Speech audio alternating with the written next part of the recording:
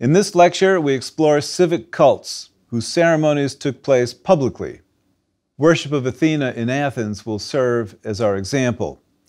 We will then visit Demeter, both in Athens and at Eleusis, a small town not far from Athens, as well as Dionysus, whose worship spread not just in Greece, but also to Italy and beyond. And through these visitations, discover the world of mystery religions, cults that required secret initiation, away from the prying and profane eyes of the public.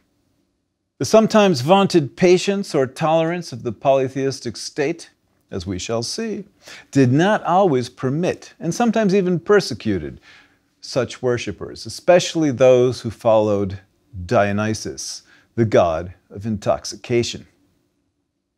But first, Athena Polias and the city of Athens. Athena earned her epithet Polias when she became the patron goddess of the polis, or city. This occurred, according to myth, when Erichthonius, also called Erechtheus, decided a contest between Athena and Poseidon. When the two of them vied for precedence, Athena offered the olive, Poseidon, salt water. Erichthonius, the judge, who chose the olive, and thus Athena, could also claim partial descent from the virgin goddess, despite her virginity. Erichthonius' father, Hephaestus, god of the forge, attempted to rape Athena. He was unsuccessful, but during the assault, he ejaculated on Athena's leg. I agree, this is grotesque and distasteful, but to continue. The semen fell to the ground, and Erichthonius was conceived in the earth. Gay, with a hard G in Greek. But in English, we pronounce a G followed by E as G, as in geology, geography, geothermal. Gay was a goddess in her own right. Even dirt is divine. Athena took this child, conceived in violence and shame, hid him in a box, and entrusted the box to the daughters of Cecrops.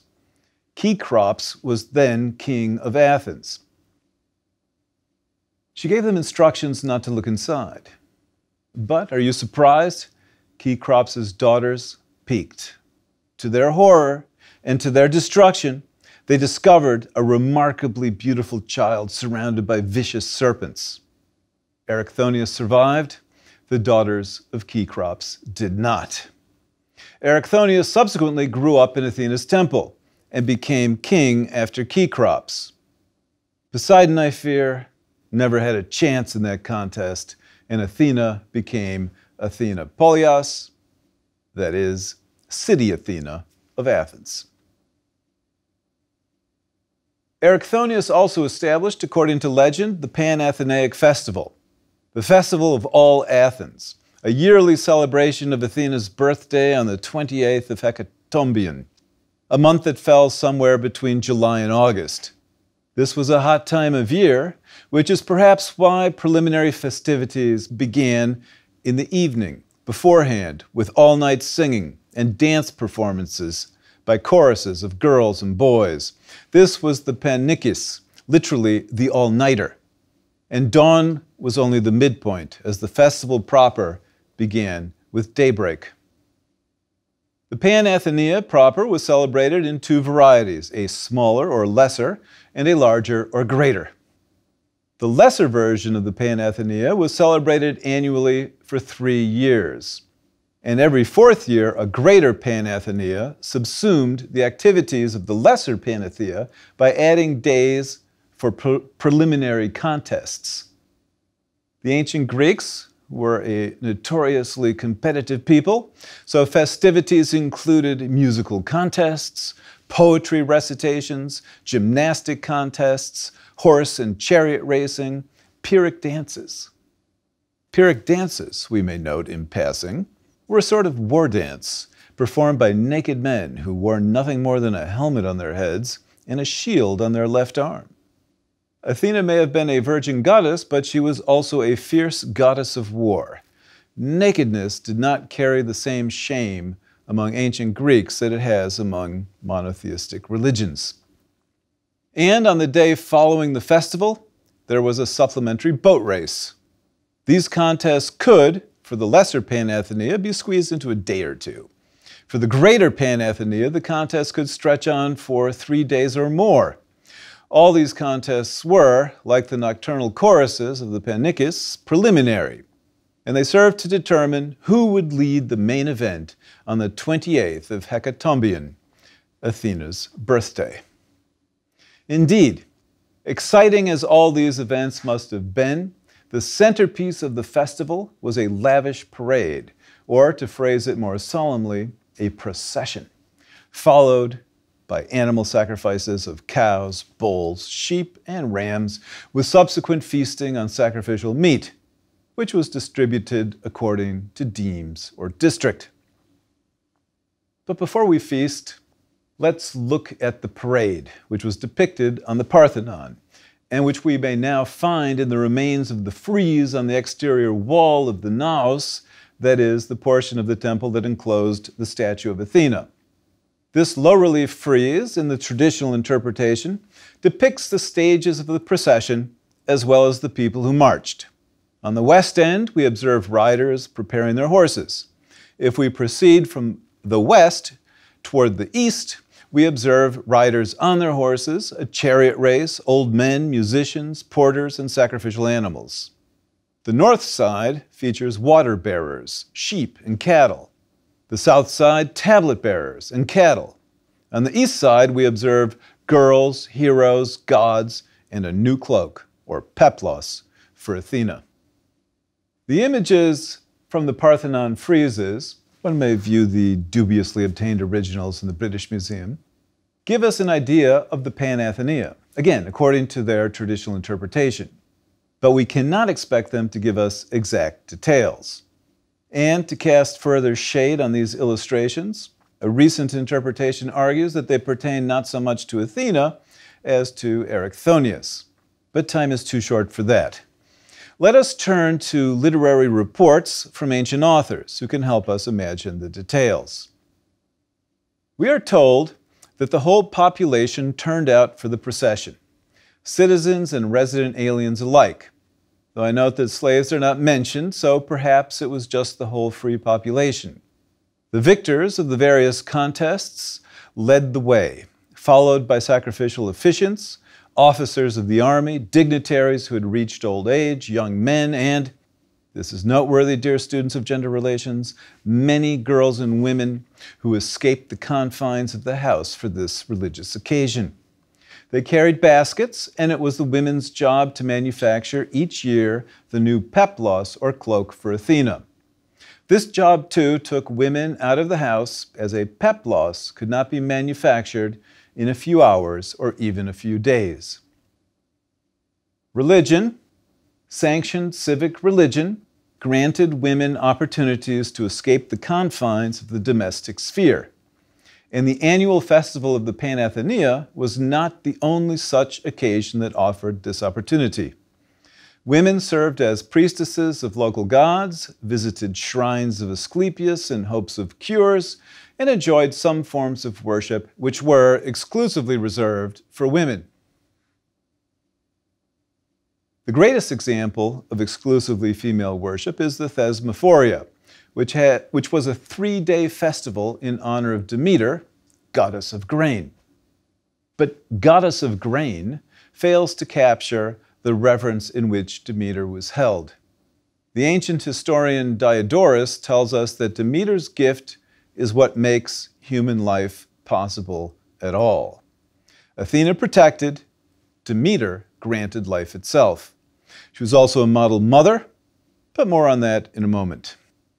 To prepare for Demeter's worship, upper-class women to whom the rites were confined, and perhaps only married women, abstained from sexual relations for 9 days, and possibly resorted to special herbs to reduce sexual desires, at least according to our male sources. The 3-day festival consisted of 3 days away from home, camping on the ground, and began with a nocturnal procession, during which the women sang lewd songs and made obscene comments. Obscenity, we may note, was, like nakedness, tolerated, if not enjoyed, in certain religious contexts. If the comedies of Aristophanes are any guide, the gods even tolerated a satirical roast at their expense. 3 days away from the strictures of the women's quarters at home were probably a welcome respite. The rituals were kept secret. But in addition to the camping, we hear of sacrifices that included throwing pigs into chasms. One would like to know more. Ancient male authors offered guesses, just as they offered guesses about other exclusively female rites. But the secrets of the thesmophoria remain well kept. Remarkably, the Eleusinian mysteries of Demeter, which were open to both men and women, also remain hidden. Despite the many thousands who were initiated over the centuries, no clear account has come down to us. Demeter was the mother of Persephone, who was also known as Cora the Maiden. Persephone was captured by Hades to serve as his wife in the underworld, and when Persephone went missing, a distraught Demeter searched for her daughter until she learned her daughter's fate. After that, Demeter was grief-stricken and angry. The Roman poet Ovid describes the scene. The goddess tore her unkempt locks and smote her breast again and again with her hands. She did not know as yet where her child was. Still she reproached all lands, calling them ungrateful and unworthy of the gift of grain. So there, with angry hand, she broke in pieces the plows that turned the earth, and in her rage she gave to destruction farmers and cattle alike, and bade the plowed fields to betray their trust, and blighted the seed. The fertility of this land, famous throughout the world, lay false to its good name. The crops died in early blade, now too much heat, now too much rain, destroying them. Stars and winds were baleful, and greedy birds ate up the seed as soon as it was sown. Tares and thorns and stubborn grasses choked the wheat. To make a long story short, Demeter eventually convinced Zeus to compel his brother to return Persephone. Alas, Persephone had eaten some pomegranate seeds while in the underworld, so she was each year compelled to remain as many months below the earth as she had eaten seeds.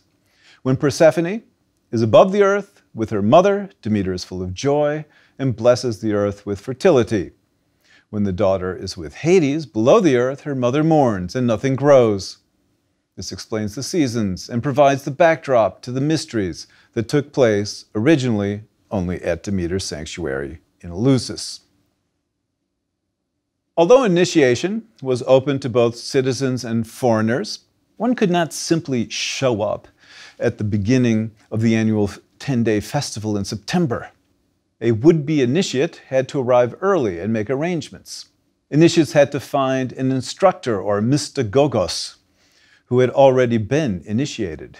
The mystagogos would test the votary for fitness and present the applicant to the priest or hierophant. Preparations included fasting during the daytime, eating only at night, abstaining from certain foods, including, of course, pomegranates, but also beans. At the beginning of the festival, votaries gathered at sunset and proceeded on foot to the sea, where they would bathe. On the days that followed, there were sacrifices, all-night vigils that also went by the name panikis. And eventually, a trek on foot to Eleusis, which, if done efficiently, would take about 4 hours to cover 11 miles, but generally took much longer. Did the fasting, the all-night vigils, have a psychological effect? One can imagine. When the night for initiation came, before being allowed to enter, the initiate said, according to the Christian author Clement of Alexandria, "I fasted. I drank the potion," consisting of barley, cheese, wine, and magical drugs. "I took from the chest. Having done my task, I have placed in the basket, and from the basket into the chest." The initiate was then, we are told, instructed in what happened to Persephone and learned things from the priest that could not be repeated. In fact, divulging the mysteries of Persephone was punishable by death. And we have accounts of people who were brought up on charges, including the tragedian Aeschylus, who was acquitted of having divulged the mysteries in his plays. The highest grade of initiation came a year later when it was possible to see the sacred objects, whatever they may have been. Ancient Christian authors have left some guesses for our consideration. Clement of Alexandria writes, "I must strip bare their holy things and utter the unspeakable. Are these sacred objects not sesame cakes, pyramid and spherical cakes, cakes with many navels, also bowls of salt and a serpent, the mystic sign of Dionysus, Basarius? Are they not also pomegranates, fig branches, fennel stalks, ivy leaves, round cakes, and poppies? These are their holy things. In addition, there are the unutterable symbols of gay Themis, marjoram, a lamp, a sword, and a woman's comb, which is a euphemistic expression used in the mysteries for a woman's secret parts. What manifest shamelessness!" So, female genitalia, according to the outraged ancient Christian father, were the most sacred object. A grain stalk is another and more sober guess at the most sacred object. Whatever the objects may have been, the sun shone brighter for the initiates, and they spoke of a greater peace and understanding about what lay in the next world after their earthly life came to an end. And this makes sense. Persephone could offer assistance when the deceased entered Hades. Despite the attempts of Christian emperors to shut down Eleusis, the mysteries remained popular until 394 CE, when the sanctuary was destroyed by a barbarian invasion. Another mystery religion that attracted the attention, not just of Christian moralists, but also the state authorities of the pre-Christian world, was the worship of Dionysus, the god of wine and intoxication. His mysteries, too, are worth a look. Dionysus, the Romans called him Bacchus or Liber, was the son of Zeus. His mother, Semele, was mortal and had been tricked by Hera, who disguised herself as a friendly old woman into asking Zeus to make love to her the way he did to Hera. Semele cajoled Zeus to do just that. Alas, Zeus, in all his glory, is a thunderbolt. Semele died in a flash of lightning. She died, but Zeus saved the son in her womb by sewing him up in his thigh until the fetus came to term. Dionysus, because he was born not just from a mortal woman's womb, but was also born again from Zeus's thigh, was immortal. He was the twice-born god, and he introduced, according to myth, the cultivation of the vine, that is grapes, viticulture, the raw materials for wine. Dionysus was also a jealous god and persecuted those who refused to worship him. Our most famous representation of Dionysus derives from the tragedy of Euripides, the Bacchae, which was produced in 405 BCE, the year before Euripides died. When the tragedy opens, Bacchus, as he is frequently called in the play, is traveling through Greece to make himself known as the son of Zeus. But upon reaching his mother's hometown of Thebes, Bacchus encounters skeptics who deny his divinity. His mother's sister, Agave, does not believe that Bacchus is a god, nor does Agave's son, Pentheus, the current king of Thebes. Bacchus has driven the women of Thebes into a frenzy and forced them to worship him, and they celebrate his rites on Mount Cithaeron. Pentheus is outraged and completely hostile to the new religion. In the time of Euripides, the worship of Bacchus was a long-established and accepted addition to the worship of the gods. This seems not always to have been the case. According to myth, when Bacchus came back to Greece, he had to struggle to establish his new religion.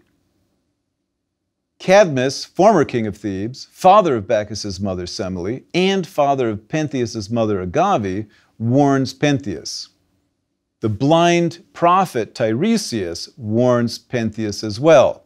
Pentheus does not listen to the warnings of his grandfather or of the prophet, and he attempts to imprison Bacchus, who claims to be only a worshiper of Bacchus.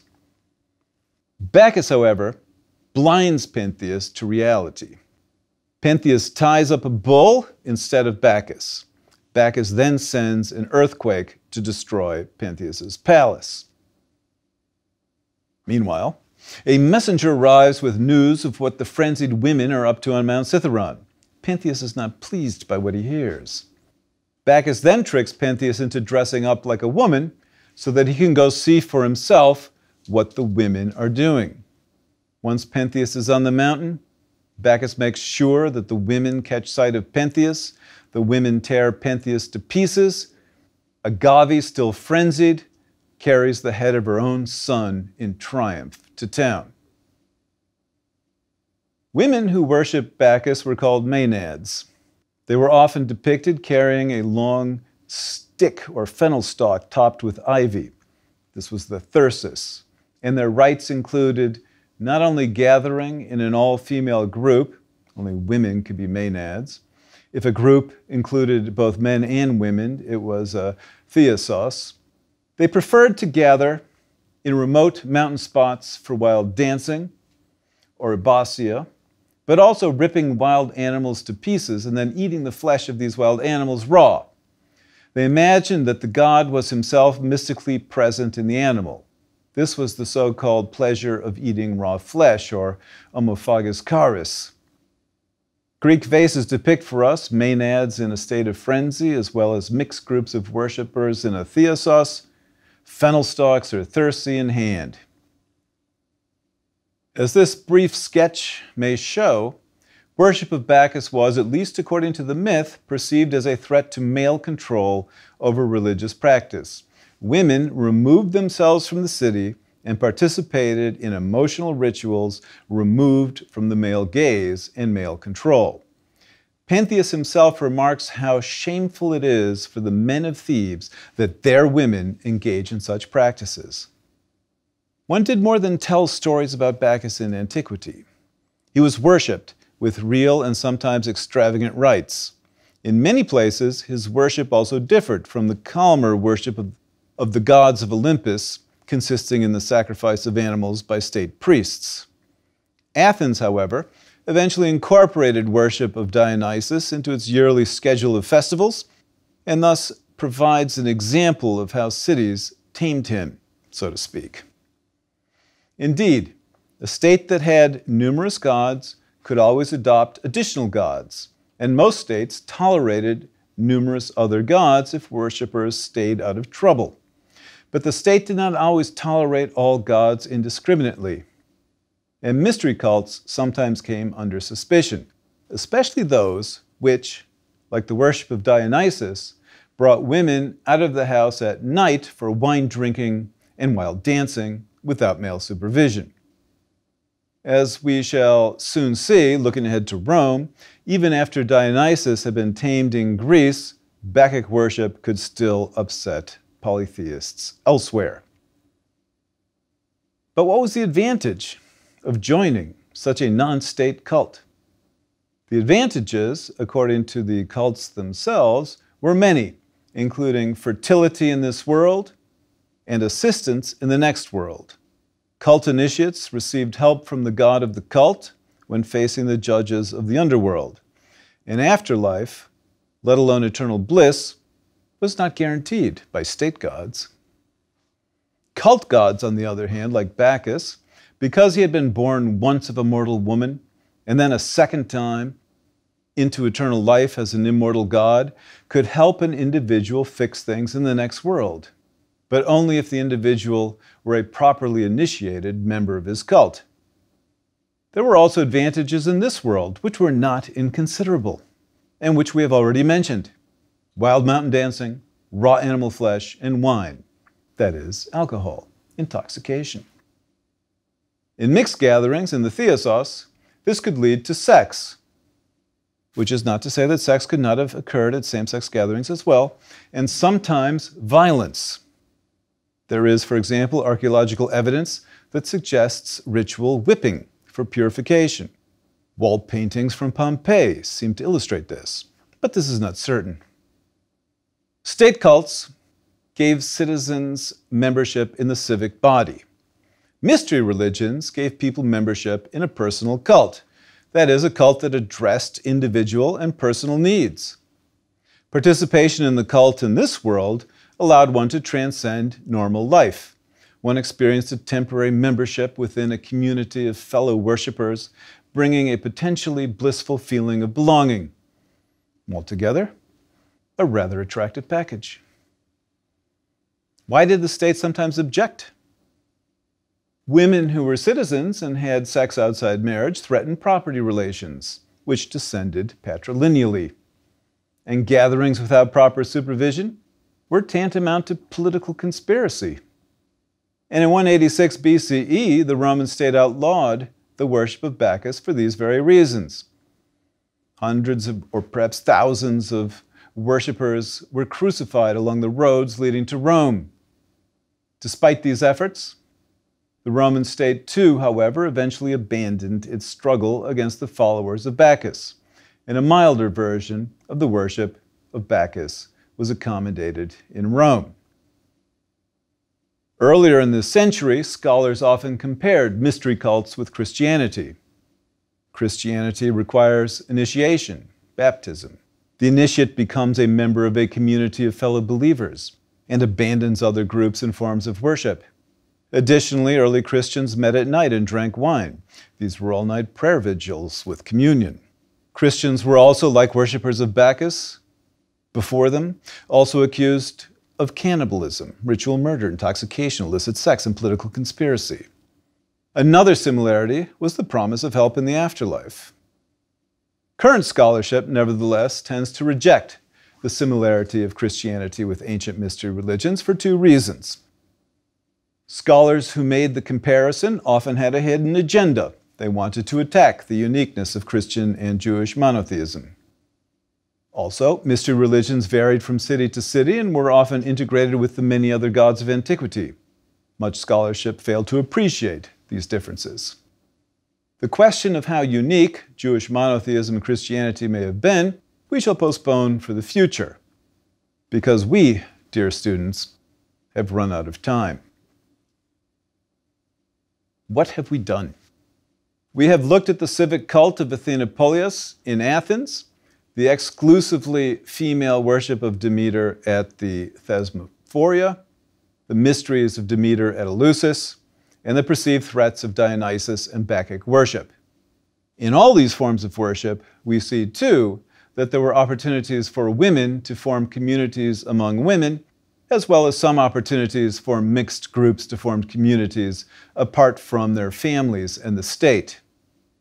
Initiation into mystery religions could also assist individuals on the lonely journeys they faced into the next world when they died.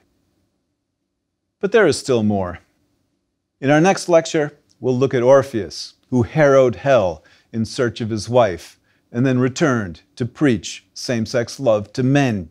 We'll also discuss the doctrines of some early skeptics who rejected the beliefs and practices of their fellow citizens and kinsmen, sometimes at the cost of their lives. Until then, dear disciples of ancient religions and cult practices, may your days be auspicious, your nights restful, and your health excellent.